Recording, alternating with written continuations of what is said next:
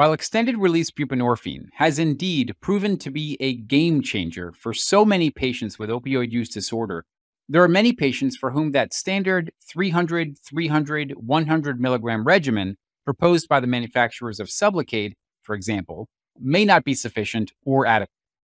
So let's take a look at a real-world example where modifying that initial regimen proved to be essential to stabilizing the patient.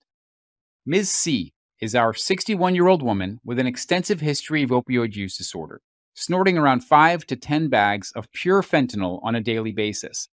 After an initial successful transition to sublingual buprenorphine, she starts missing appointments on occasion and reports intermittently running out of her sublingual buprenorphine while using varying quantities of fentanyl between visits. I think we can all agree that this is a perilous situation, with fluctuating levels of buprenorphine and fentanyl in her bloodstream from one week to the next, which makes all of us exceedingly nervous. She identifies transportation as one of the primary barriers to ensuring that she gets to her visits and gets stabilized. You convince her to give extended-release buprenorphine a try, and she welcomes it. You start her off with Sublocade's 300 milligram dose per the usual protocol. She does well, though after a few weeks, she reports a return of cravings towards the end of that first 4-week cycle and a return towards fentanyl use. You happily call in a few extra sublingual films in anticipation of her next injection. She presents for that second injection. You again give her 300 milligrams per protocol. But again, towards the end of the month, she's reporting having increased cravings, using fentanyl intermittently, and again you decide to give her some more sublingual films to use as needed prior to her third injection. So when she presents for that third injection, per protocol, we would have given her a 100 milligram dose. So what do we do in this case? Well, the reality is that the standard regimen for Sublocade of 300, 300, and 100 may simply not work for all patients. In fact, one real-world study of 40 patients suggested that as few as 1/4 of patients achieved stability on that standard regimen. The remainder required some nuanced approaches with the use of alternative dosing strategies or supplemental sublingual buprenorphine on top of the standard extended-release buprenorphine regimen. Let's take a closer look at what we can expect from the standard regimen. In general, patients do very well on extended-release buprenorphine. In this observational study, for example, of 365 patients, treatment with buprenorphine extended-release monthly injections for up to 12 months led to positive patient-centered outcomes and high treatment satisfaction, which correlated in this study with personal recovery. If we look at the expected pharmacokinetics of extended-release buprenorphine from phase 3 trials, we know that this regimen typically yields a plasma buprenorphine level of 2 to 3 nanograms per milliliter. We also know that getting above that 2 nanogram per milliliter level protects patients against respiratory depression and overdose. Patients in this first figure were administered a placebo, followed by varying amounts of fentanyl. As the amount of fentanyl went up, the ventilation rate, shown on the y-axis, went progressively down.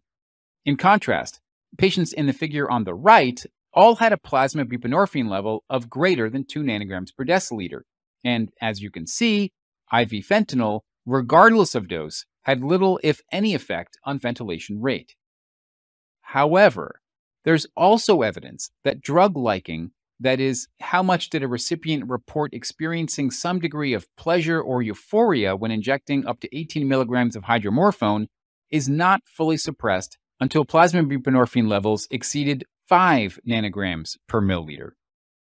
In this figure, the y-axis represents drug liking when receiving 18 milligrams of IV hydromorphone. As we move towards the right, towards higher plasma buprenorphine levels, shown on the x-axis, we can see that drug liking is not really fully suppressed until patients had plasma buprenorphine levels of 5 nanograms per milliliter or greater. So with the potency of fentanyl analogs, it's likely that patients on the standard regimen will still experience some degree of euphoria when injecting fentanyl, which, while it may not lead to respiratory suppression, it nonetheless reinforces cravings and ongoing illicit drug use. In the red boxes on this table, we can see the average plasma buprenorphine level for patients on a 100 milligram maintenance dose compared with a 300 milligram maintenance dose of Sublocade. The bottom line for patients who continue to struggle on a 100 milligram dose is that we need to consider either supplemental sublingual buprenorphine or transitioning to a 300 milligram maintenance dose. Indeed, for patients who are on 24 milligrams of sublingual buprenorphine at baseline, the 300 milligram maintenance dose is recommended by the manufacturer. With all that in mind, open lines of communication and patient-centeredness are critical during the early phases of extended-release buprenorphine. It's important to let patients know that they may not feel 100% after that first month, that it's normal to have uncontrolled cravings to use, especially towards the end of the month.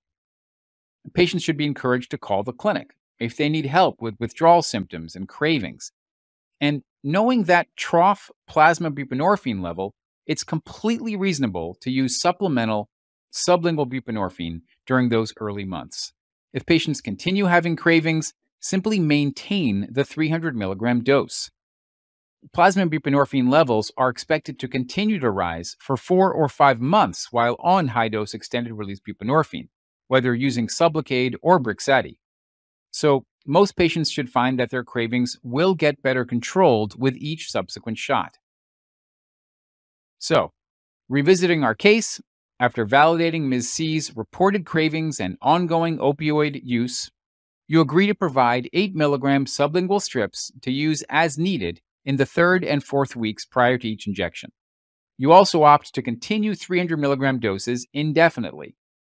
Now, she continued in our case to snort 2 to 4 bags of fentanyl daily, but she reports that she rarely feels any effect from using and frankly isn't sure why she continues to use.